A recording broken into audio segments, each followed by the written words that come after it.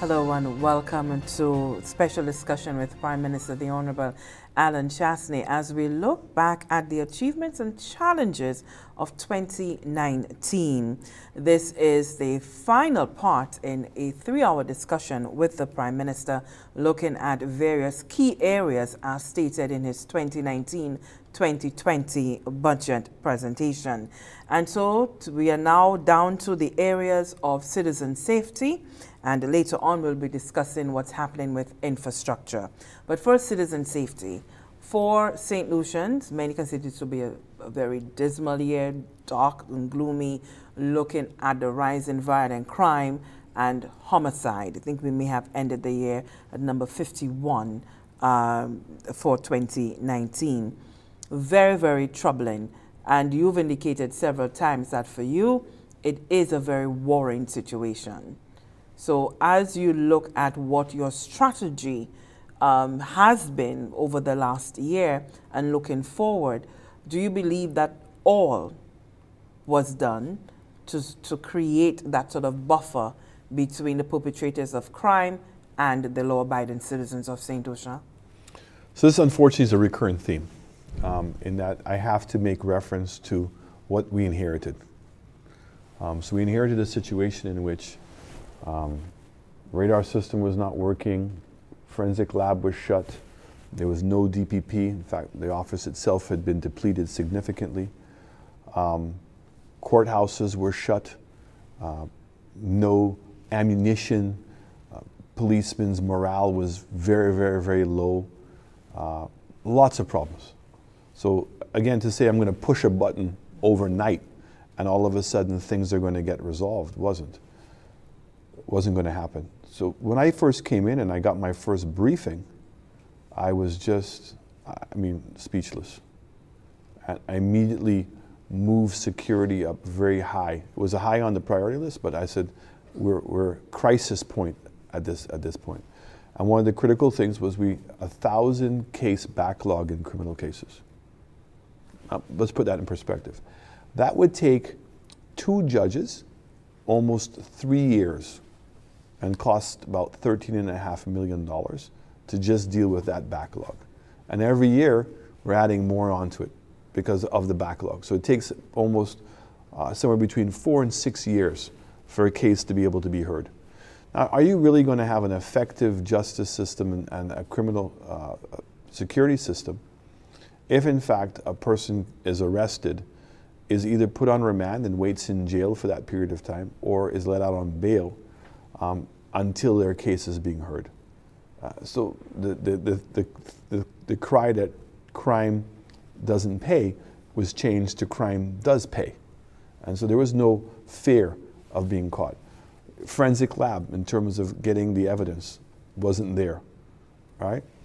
Courthouses, so when you did in fact want to get your case heard, the courthouses were inadequate, were constantly having to be closed because of problems. Massive, massive problems. So we've systematically looked to rebuild the police system from everywhere. So we've gotten now 3 or 4 of the marine boats working. The radar system is working. The forensic lab is back up in operation, and I'm very excited. Fingerprinting and DNA testing are now, fingerprinting is already operational. By later this year, the DNA testing will be in. Huge. DPP's office has been replenished and is functioning. We're now working on the communication system. So for instance, policemen didn't have any ways of communicating with each other other than using their own cell phones. So we now have a proper VHF system that's in place. That people can walk around with walkie-talkies. There's access in your vehicles. Training for policemen, adding new policemen. So we've added 40 new recruits into the police, and we have now 42 policemen in the city that are helping the city police department. The city police, right? Added new vehicles, new motorbikes. So there's a lot of work that's taking place. What I've said is, one thing I know in life is that wherever there's effort, eventually there's going to be results. And speaking about all of that work, so we now want to share with our viewers how all of that was able to unfold over the last year. And so we go to our special production there, looking back at some of the events in citizen safety for 2019.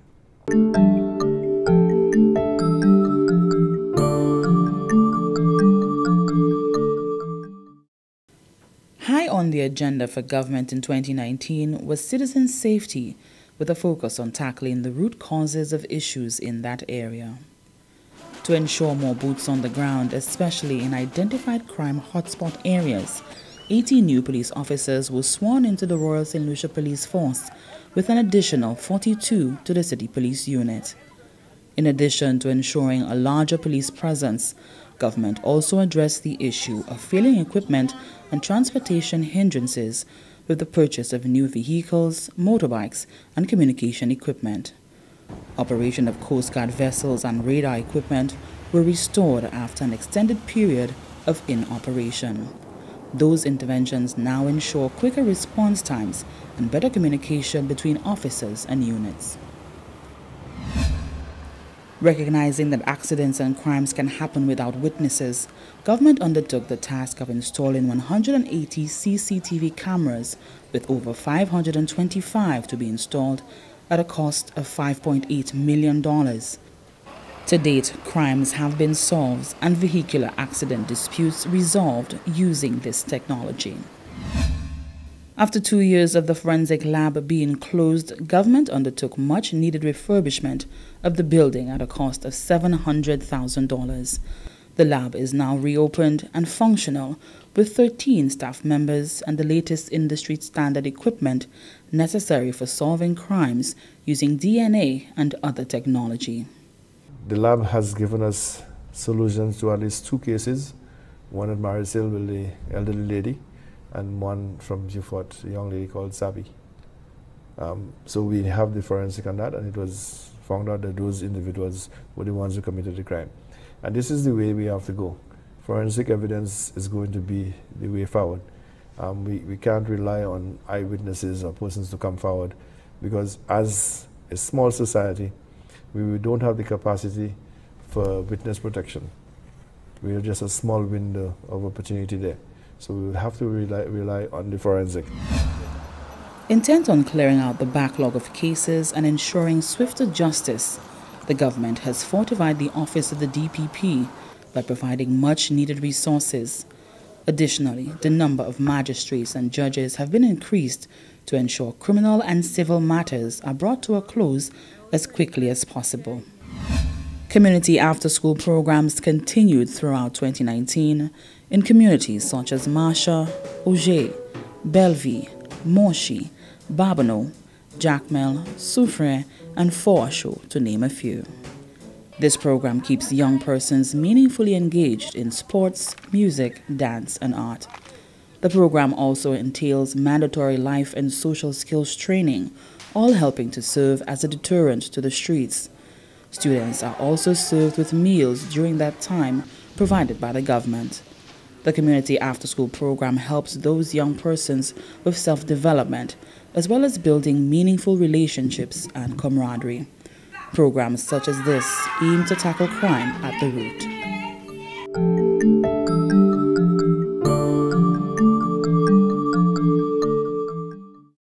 So as we saw there, we looked at, in the video, we saw that the courts, you know, the reopening of the Naira court. We spoke about the CCTV, which is massive investment for the government. And most importantly, we saw the recruits, which we spoke about. So beefing up the police and wanting as well for more boots on the ground. For the government, as you begin to examine how it is that you could really tackle, and because your aim is for 45% reduction of serious crimes by the end of 2022. And so some people looking back at 2019 would believe that we're just not on target. I think, you know, we're disappointed in the numbers, but the fact is the effort is there. And we're starting to see people starting to believe in the system. So policemen had been given promises of new vehicles forever. Policemen had been given promises that we'd be fixing up their premises forever. Policemen were still suffering from the impacts situation and the lack of proper training and the equipment to be able to do their job. So I think that everybody's starting to get the message that my government is committed, and that when we make a promise to them that we're going to deliver on that promise. We now meet on a weekly basis. We've been doing that for almost over a year. Every single Monday before Cabinet. The Minister of Security, the Attorney General, the delivery unit, and senior members of the police force, we meet and we go through the numbers. So we're measuring 10 different serious levels of crime: robbery, burglaries, car theft, homicides, a bunch of them that we look at, and we're measuring them on a week-by-week basis, trends, as well as on a per annual basis, and then compared to where we want the numbers to be able to get to. So people now are getting accustomed that they have to answer to these ideas. But as much as I'm putting those systems in, there are some other projects that we're working on were equally as important. Cause of the crime in the first place. So one, if you look at the number of homicides that happened late in the year, the vast majority of them were what? Brothers fighting with brothers, cousins fighting with cousins, friends fighting with each other, yeah? Stabbing each other, shooting each other, simply because they couldn't control their tempers. All right? Big problem. Police can't stop that. That's us as a society. And people recognizing that things are building up and try to separate people, because once somebody's life is lost, they're lost. You can't bring them back.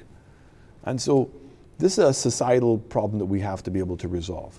So then the thinking, how we think about crime, when we look at personal responsibility, where does each individual fit into the bigger picture of fighting crime? You're saying that we need to have a sort of shift in the mindset of how the nation views all of those factors. That's on homicide.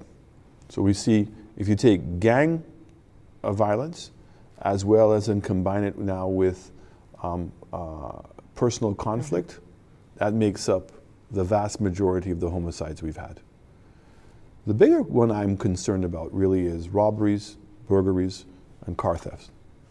And I think that what happens, it affects a lot of people and it changes their mindset in terms of what the overall safety and the capacity of the police to actually carry out a proper investigation. So look, I'm not telling any tales behind school, but I think that most of us who've been in that, I have been robbed in the past. Policemen came in. I've questioned how I see they're collecting the forensics, the fingerprinting and the DNA samples, and how they inform me in terms of what they're doing. It's not really left me with a warm, fuzzy feeling that these crimes are going to be resolved. So by improving the forensic lab, now creating our own crime unit, a dedicated crime unit that are actually the ones collecting this evidence. And the building of a database, because to be fair, if there isn't anything to match it up against, then we're really in the losing battle. Correct. And unfortunately, I'm the one who was involved in that discussion. I remember when we opened the forensic lab the first time, and I said, "Why? You don't have any information in it. Why don't we use the fingerprints from the ID cards?" Now, solutions have to think about that and have a real discussion about that. I, for one, would like my fingerprint to be in it, because if there's a crime, I want to know that I'm not the one who committed the crime. And if, in fact, it helps resolve crime and keeps me safer, that's a positive thing. But you have to weigh that up based everybody's civil rights. And that's the discussion that will take place. But I genuinely believe that we should be able to have access to the fingerprinting off of ID cards. We're not doing it right now, but that's a discussion that needs to be able to take place. You're 100% correct. I think getting the DNA lab here. So for instance, a lot of people who are having sex with younger girls, we're now going to be able to provide the evidence as to whether they're doing that or not. We've spoken to the policemen at traffic. Right? I think that solutions, when they start seeing that we're dealing with some of the smaller crimes on a more consistent basis, it builds confidence and starts changing people's overall attitude. You know, speeding, cars that aren't really suitable to be on the road. Yeah, all these are very, very important things in terms of maintaining loitering, illegal activities, which we just let go. So who's making the decision? So what, somebody's acting as the judge every time to determine, well, this person can get away with it and this other person cannot? We have to be consistent in terms of how we're going to be enforcing. So there's a general attitudinal change that needs to take place. And I think that we're starting to get the buy-in now of the police force to be able to do that. I mean, I'm committed to this police force.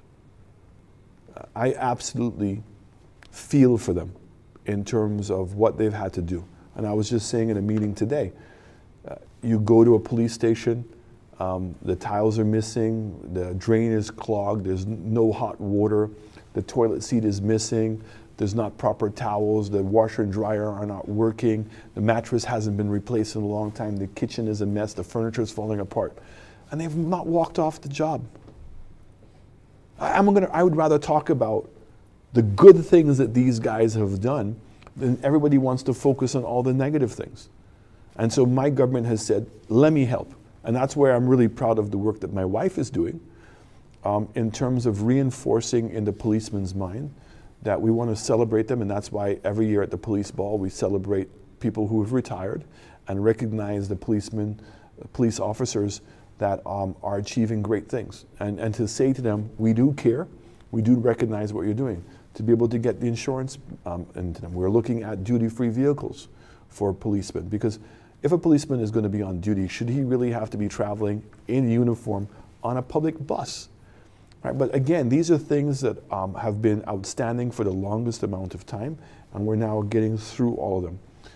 So building the morale of the police force would result in better protection of the nation? It's one of the things. And that's why I'm saying to you, there's not one thing by itself. It's a multitude of programs and efforts that are being made and initiatives in order to strengthen our police force. Border control. Okay. The computer terminals that you see at immigration, there's nothing in them. Nothing in them? No, for years. The company that provided the software went bankrupt. Never been replaced. You know, a simple thing that when I went into the immigration office at the airport, and there was just piles of immigration cards, and you could smell the ink, and they had rats, and it was horrible. Even as Prime Minister, it took me 6 months to eventually get that to be moved. There's just a malaise, generally speaking, and people are just become so despondent because the systems weren't working, and it was everywhere. Victoria Hospital, police stations, in your schools, on the roads, government buildings. So this attitudinal change that needed to take place, and that's why I'm saying this Christmas was the first time I've seen in a long time people's confidence and hope was being restored. And you could see people going out with smiles on their face. I went to Asu Square. I went around the island. I went into the shops and saw how packed it was. And you can see that vibrancy that was starting to come back. And because you believe that they felt safe?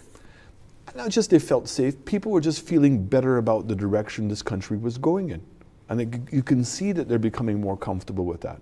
And as more and more of the programs that we've been outlining, that we're outlining today, are starting to manifest themselves, that will continue in my mind to contribute confidence. It's the same thing with the police. Some of them are going to run out of excuses. You have the communication systems. We have the ability to collect the intelligence. We knew who they were, okay? We're getting advance notice. So in fact, if you're not doing your job, then there must be a different reason. And so holding them accountable would be far easier. That's what I'm hearing you saying. One of the other pillars, or what you call them 12 game changers within the citizen safety in your budget address, you spoke very passionately about the rehabilitation, and so that we can cut back on repeat offenders and so forth.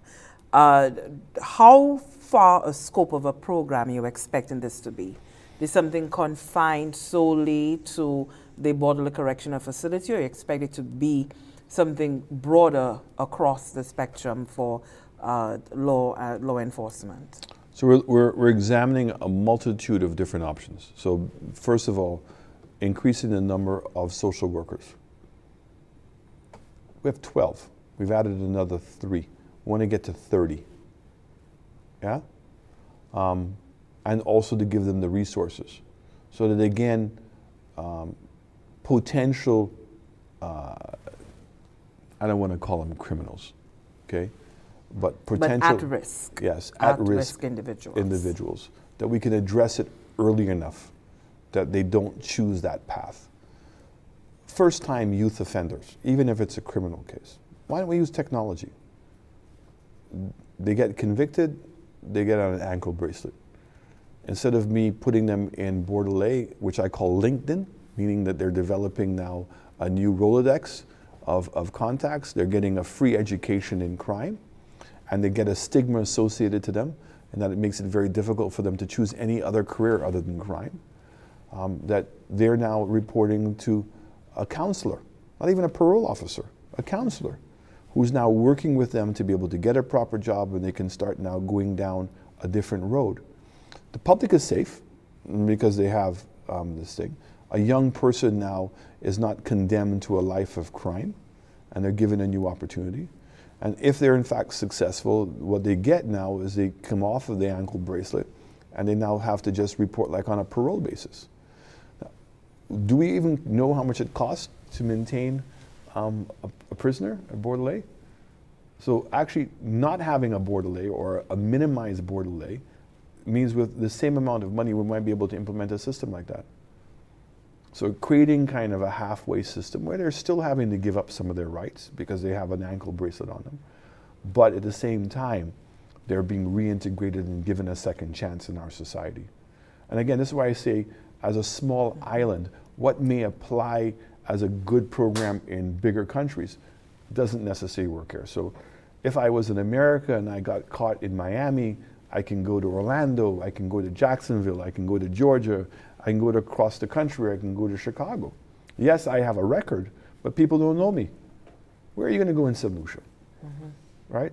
So we have to have a more compassionate country and address what the root cause of these problems are in the first place. You're never going to be able to eliminate it entirely. But malicious crimes and people who are deliberately threatening people's lives, stealing people's assets, we must do everything we can to rehabilitate. If we cannot, then that's where the traditional system will come in. But these are the kinds of discussions that we're having in terms of looking at a medium-term and a long-term solution to the problems we have.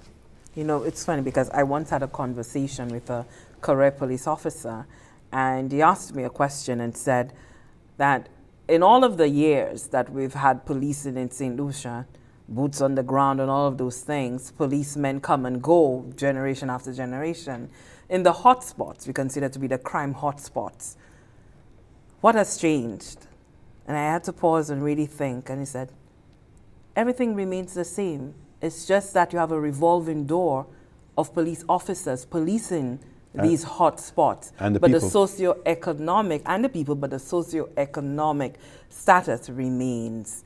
And so I had to really give that some thought as you spoke about changing mindsets and the environment. That came to mind, that in those areas, that's the constant, the socioeconomic status of these hotspot areas.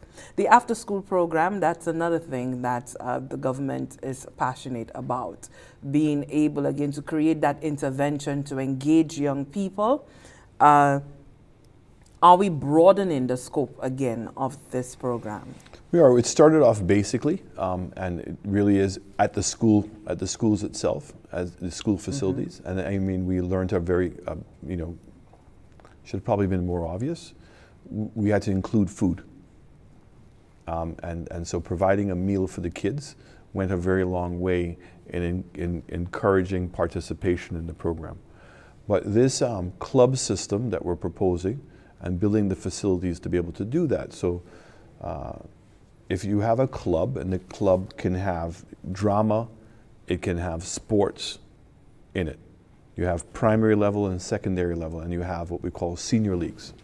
Yeah? So a club can have a multitude of different programs, and it's in your community, right? And is by providing resources. So what we're saying is the money that currently goes into the lottery. So basically what we're doing is taking and dividing the lottery.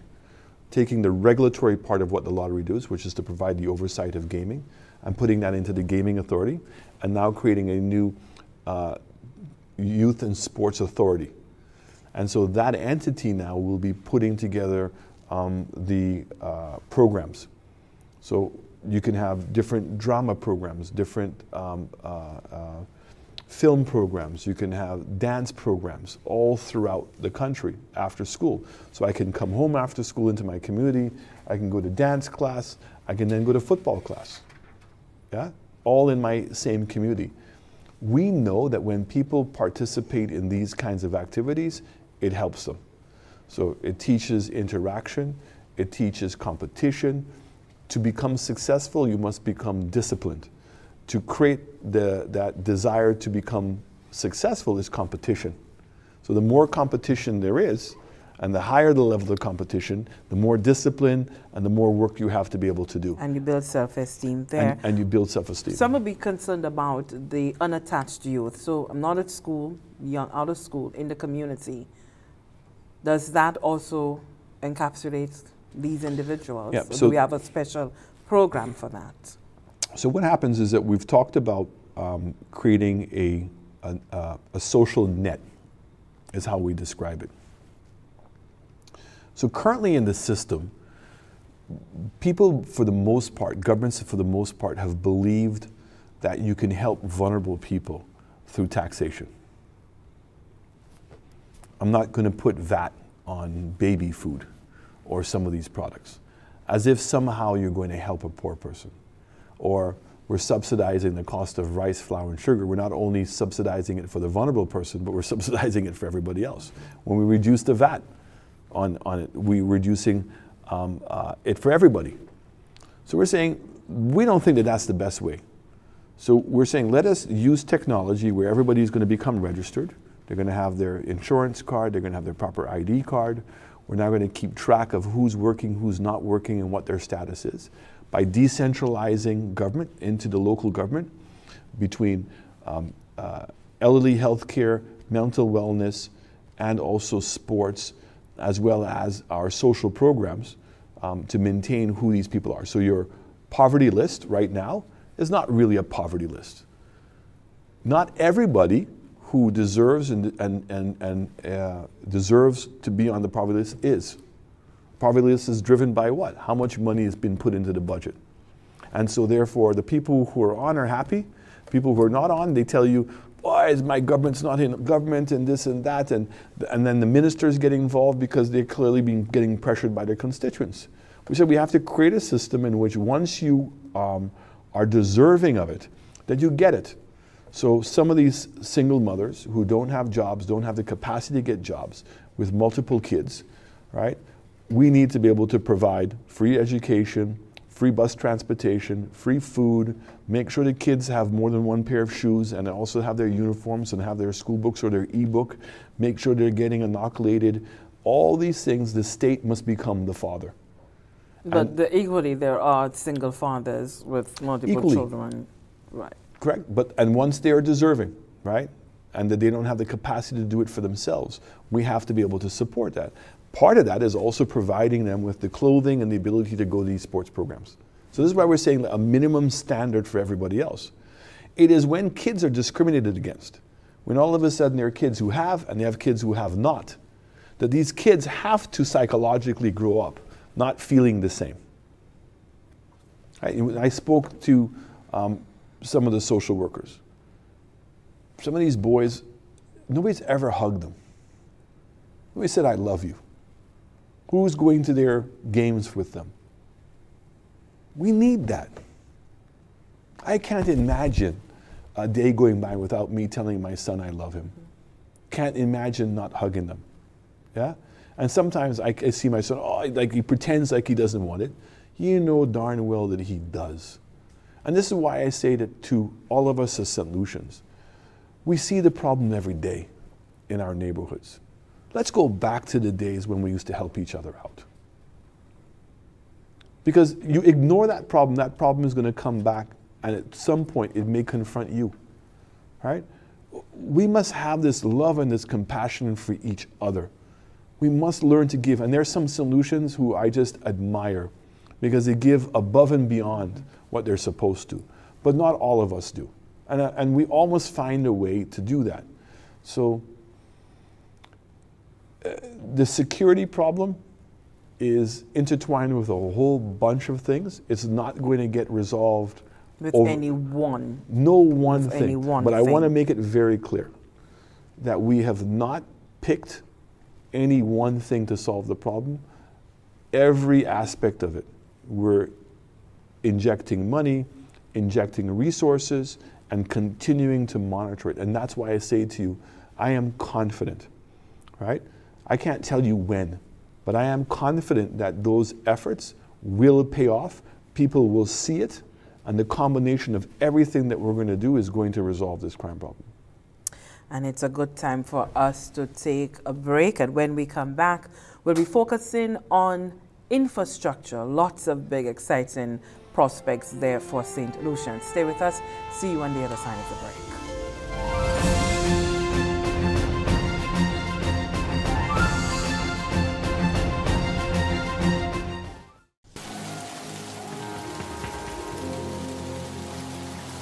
Do you know me? I've been forced to do this by my trafficker. I was promised a better life, but got forced into domestic servitude. I can be any age.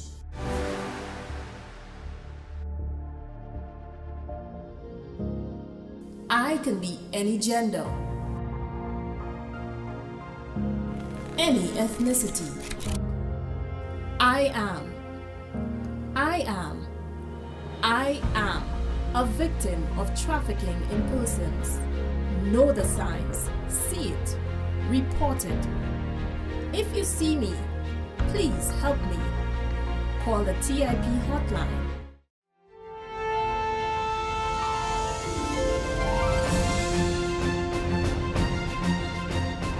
And welcome back to our discussion with Prime Minister, the Honorable Alan Chastanet, as we look back at the year 2019. Infrastructure, Prime Minister, and I see you already give that smile because, again, referring to the Article 4 consultation for St. Lucia, it said that the projects that the government has in the pipelines, capital projects, certainly it will be a great jump start for the economy. The expectation is that it is going to substantially boost growth between 2020 and 2022.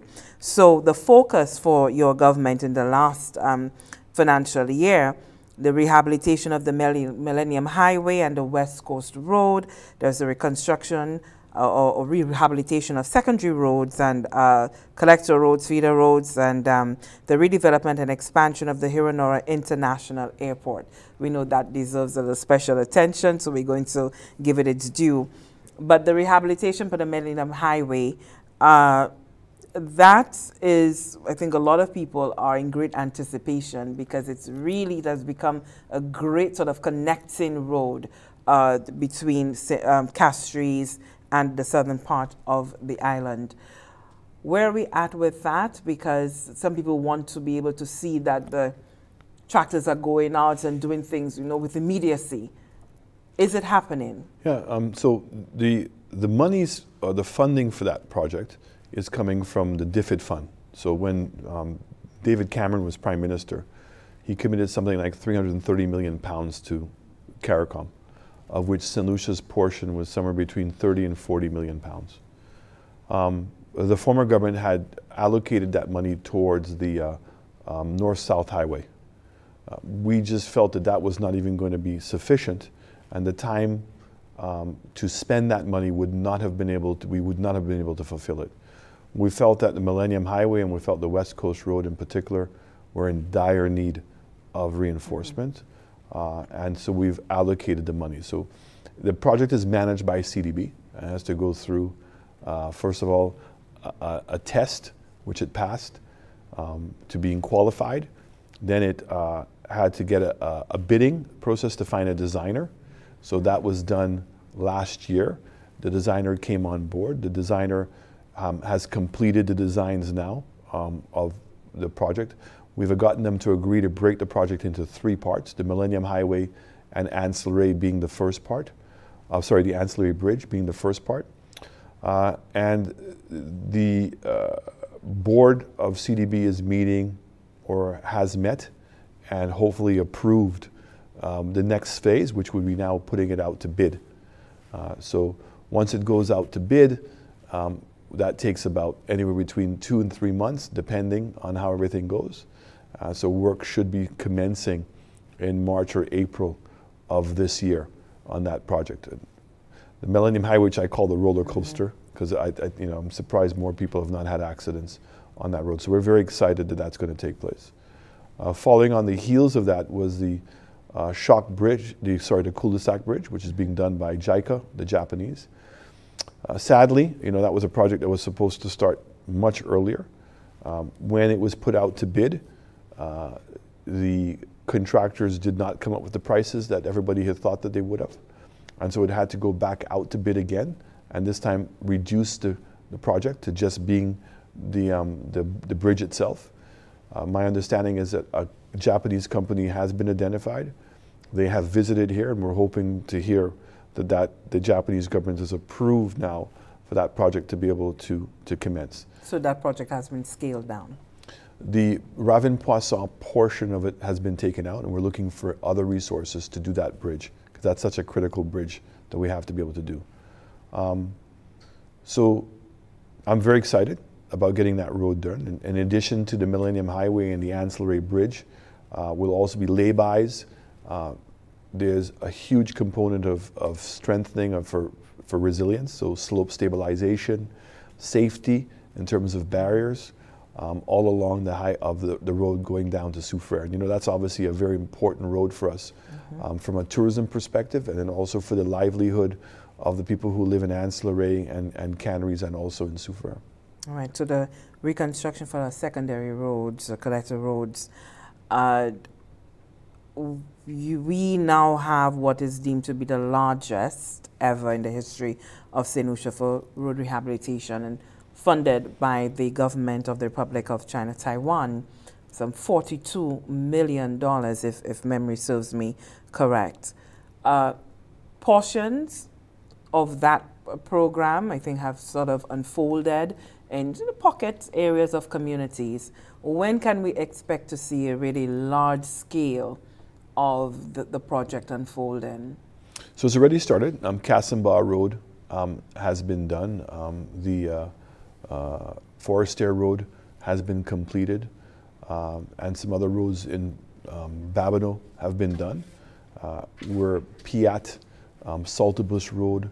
The Piat is hopefully going to start just now. There are a lot of roads, back roads in the Gros-Islet and Castries North constituencies. So there are roads all throughout St. Lucia, the length and breadth of St. Lucia. In my own constituency, the Blasha Road and the Spring Road, the Dennery town roads. There's roads in Micoud North that are going to be done. So all throughout the length and breadth of this country, they're going to be started. So we have been, had agreed with the Taiwanese to borrow approximately $250 million US. $100 million went towards the airport. 4 million went to housing, 4 million US went to the Ministry of Education, and 42 million is going into the road redevelopment. Because of the loan and the structure of the loan, we have a 5-year moratorium. So we actually will be doing an additional 10 or 12 million US dollars work of roads, primarily in the Gros-Islet and also Castries area. So all those road works are starting right now. The designs have been completed, subcontractors have been identified. My understanding is all they're doing is finalizing the negotiation between OECC and themselves to be able to proceed with that work program. In addition to that, we're doing the West Coast Road as well as the Millennium Highway. the bridges that we're going to be doing, and then we're also doing feeder roads. So we have about 50 million EC dollars in helping rebuild and re-strengthen and redevelop feeder roads. So for our farmers, this is critical. And with the emphasis that we're doing on bananas, as well as in the diversification programs, very, very, very important. And sadly, in all of these things, we're not getting to do everything that we need to do.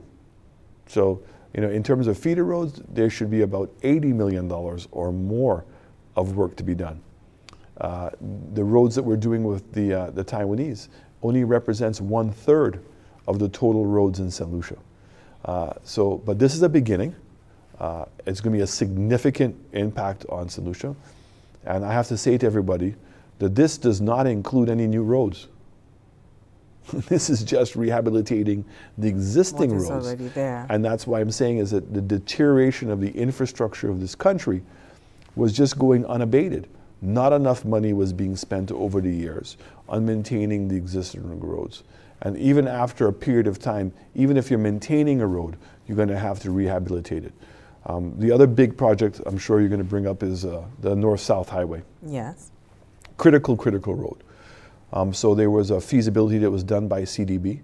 We are in discussions with the Americans, the Canadians, and with the Taiwanese to look at putting in a final design for that road and coming up with a final costing. But preliminary costs are around $300 million to be able to develop that road. We have set aside $28 off of the airport tax in order to be able to fund that road. So as soon as we have been able to finalize everything, we will assign $28 to be able to do that. Once we've completed the airport, and we think that if we see an increase in arrivals in excess of 500,000, that we can actually pay off the loan for the airport quicker, and then now assign that money to be able to help us to complete that highway. But I want to say that probably it is one of the most significant infrastructure projects that we would have to take. This is the one project that really takes St. Lucia to the next level. So when you go to Barbados as an example, think of Barbados without the ABC highway. And that's exactly where we are. And those people who are traveling between Castries and Gros Islet know exactly what I'm talking about. How much of the traffic that wants to go up north doesn't need to come through Castries? How much of the land on the East Coast that we can't access because there's not a proper road there? So if in fact now you have the container port in cul-de-sac, you now have a proper Millennium Highway that's going to continue to Dennery with a tunnel through to Bartlil, and then you have two industrial highways that are going north and south at that point, that even the distribution of cargo and commercial traffic now can go on that major highway. And I think it's going to make a significant difference in the growth potential of St. Lucia. All right. You giving yourself a timeline within which this should be completed? We would like before our term completed this time to have secured the financing and finalized the designing. If in fact we could start, that would be a bonus. But right now, given the constraints we have, because we don't have a limitless supply of monies, right, we were able to create some space for ourselves by introducing the airport tax and by putting in the gas tax. So that therefore these claims and allegations that the country is rudderless and that we have problems financially is not true. We are seeing an improvement in tax collections, which are continuing to pay the recurrent expenditure. But these new projects that we're bringing in have their own dedicated revenue streams. And certainly every major project that we're bringing in, we're trying to have some form of dedicated revenue stream. And so the goal is not to burden the taxpayer nor increase the national debt burden. The taxpayer is paying, right? Because whether it's through a gas tax, whether it's through an airport tax, I mean, the majority of the airport tax is being paid for by the tourists, and all these things help now improve our overall our tourism product. But there are people who travel. But not to burden them by having to take loans. Correct. So the government having to take loans. It's not to burden the state in the sense that we are running deficits. So the most worrisome number that St. Lucians should have been aware of under the previous government regime was the fact that we were spending 170 million EC dollars a year on interest. In 2003, that number was 33 million, right? That's a lot of money to be paying in interest. And so we need to be mindful of that. And what we've been able to do is not allow that number to grow. We've been able to do that by reducing the amount of short-term treasury bills we have, by not borrowing as much money as we had before. That's going to have to come out of the recurrent expenditure. All that $170 million is coming out of recurrent expenditure. So the interest and the principal on these new loans are being paid for by these dedicated taxes. The redevelopment of the Heronora International Airport, we did have an announcement midway through 2019 that the sort of first phase was beginning with that project. Some people would believe that false start. Not really. I mean, you and I had this discussion a while back. When a project begins is not when you see the groundbreaking taking place. There's so many things that have to go on behind the scenes. So this is a very big project. A tremendous amount of soil testing, EIAs, designs, all had to be done. And in the midst of it, we've been negotiating with the United States government to be able to have what we call a pre-clearance facility. So it means that U.S. passengers leaving St. Lucia would actually clear U.S. Customs and Immigration here. And so there had to be adjustments in the design that we were going to be able to make. We have been in negotiations with the Taiwanese, the OECC, in terms of finalizing the loan. We had to organize the other forms of the loan. So the $100 million from the Taiwanese was not going to complete the project. But the loan that we got from the Taiwanese with the 5-year moratorium gives us the ability to borrow additional money, which we did. So we borrowed $75 million from a consortium of banks. We've been to Parliament twice with that particular bill, and we're now just finalizing that term agreement. So we can't start the heavy work until all of the loan agreements have been passed. My understanding is the final approvals are going to the SLASPA board on Friday. But meanwhile, all the plans have been completed. The preliminary master plan has been approved by planning. The infrastructure for the foundation, which is going to require almost 2,000 piles because the soil is very soft there, all that has been completed. And my understanding is that they're very far advanced with their negotiations with the subcontractors in terms of allowing that project to proceed. So we're expecting very shortly what people are expecting to see, which is the physical part of it, would have happened. But we've been collecting the money. A lot of laws have had to be changed. A lot of things had to be done in order to be able to accommodate this project. But I'm very excited as to the progress we've made. It's a very difficult project, and I really want to commend SLASPA, and I want to again thank the government of Taiwan for extending their hand and providing us with this concessional loan. Wonderful. Now, as we are beginning to wrap up our discussion, Prime Minister, the unemployment rate, and of course that will fall in line with all of those pending projects that we have because people have anticipation of jobs. We're now seeing that there's a fall from 25% to 17%. The youth unemployment is also down 10%. So we are from the 44%, we're now at 34%. And I do hear you say, not necessarily comforting. Yeah, again, these are all things that tell us that we're moving in the right direction.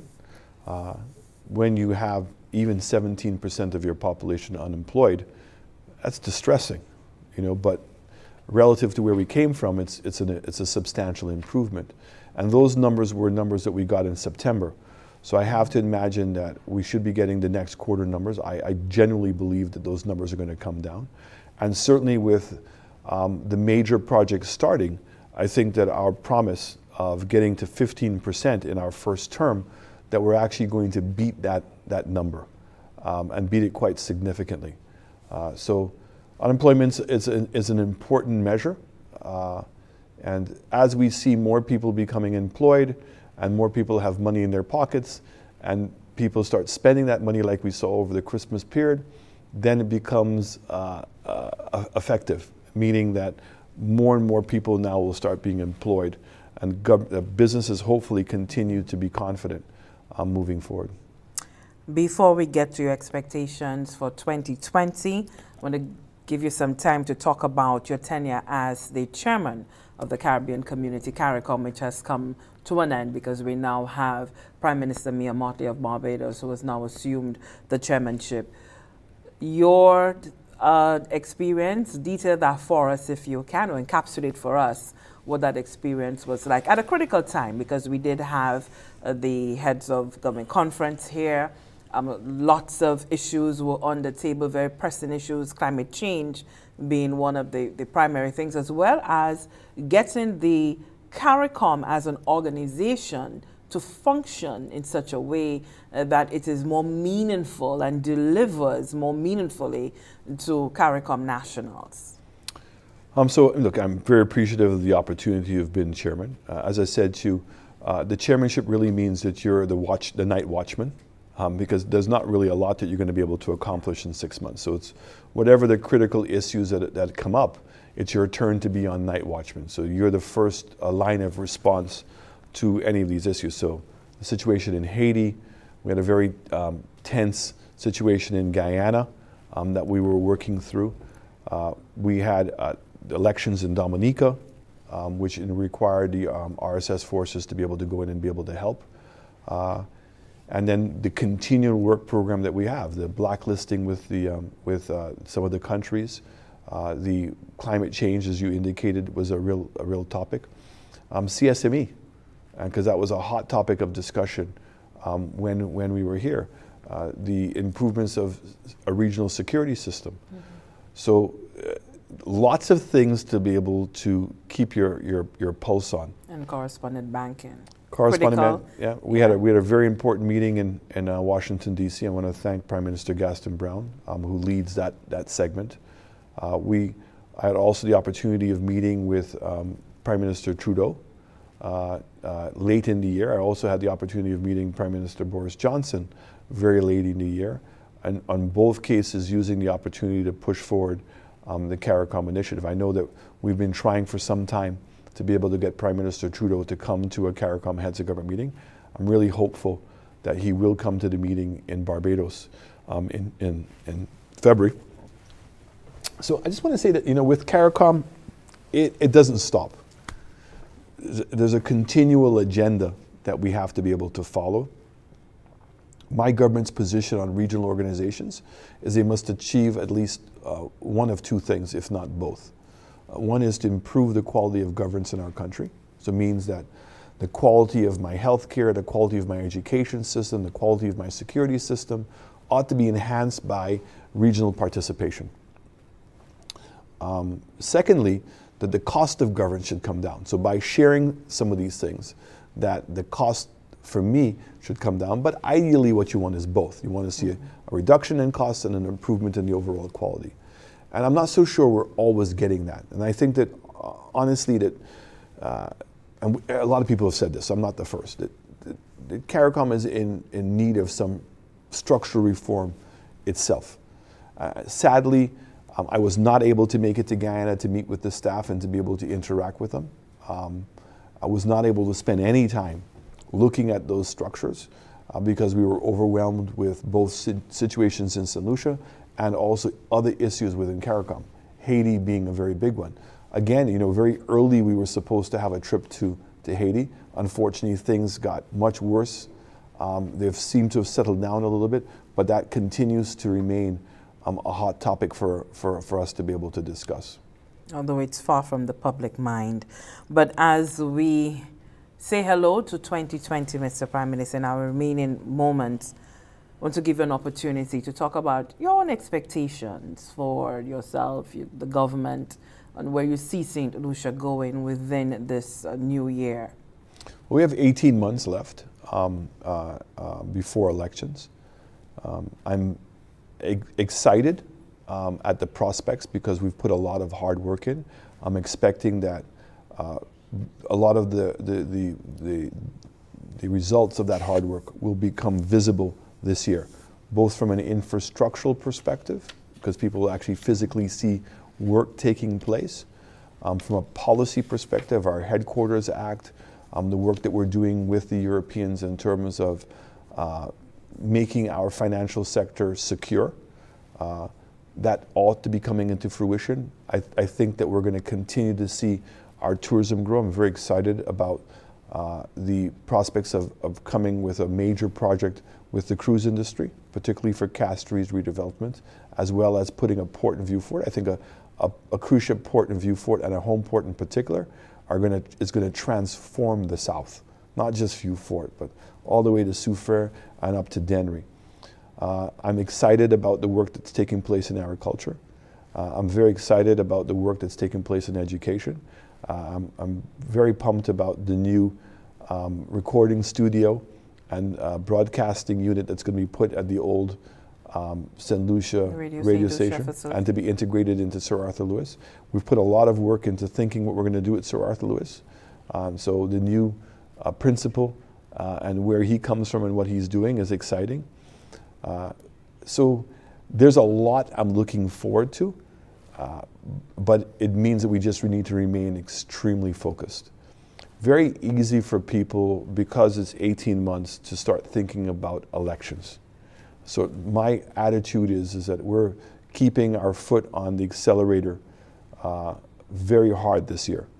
And really, I'd like to get to a point where maybe we can get into fixed dates for elections, as well as spending less on elections. I mean, I see some countries, our neighbor in North America, seems to be in perpetual election mode, and the amount of money they spend.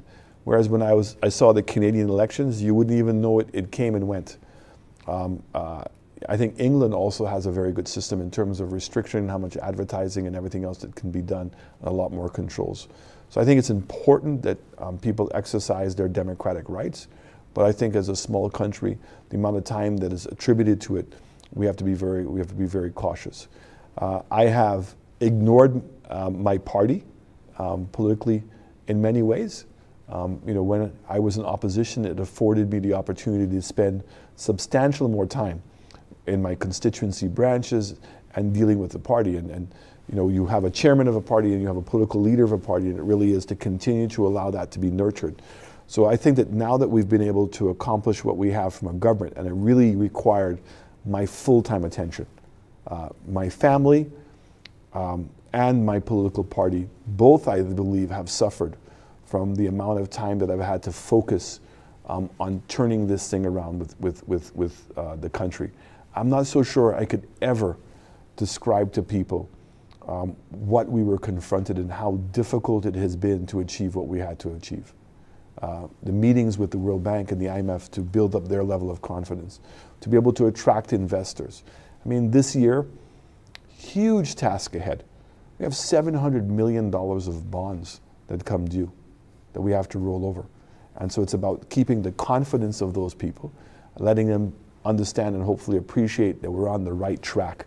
So again, in the sake of politics sometimes, when we are prepared to demean the brand and the name of St. Lucia in the name of politics, we sometimes forget how much damage that we're doing.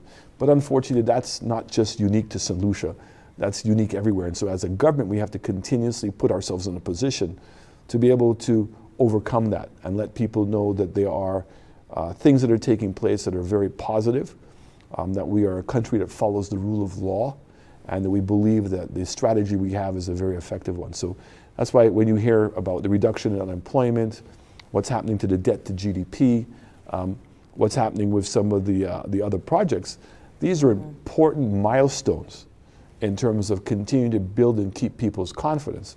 But I don't want solutions ever to believe for 1 minute that we as a government believe that that's what the final road is going to be.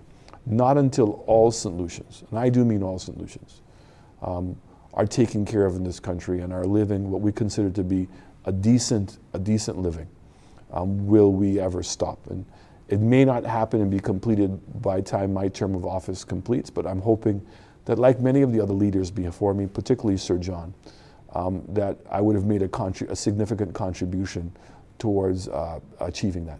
And St. Lucians will be well on their way to living their best life ever.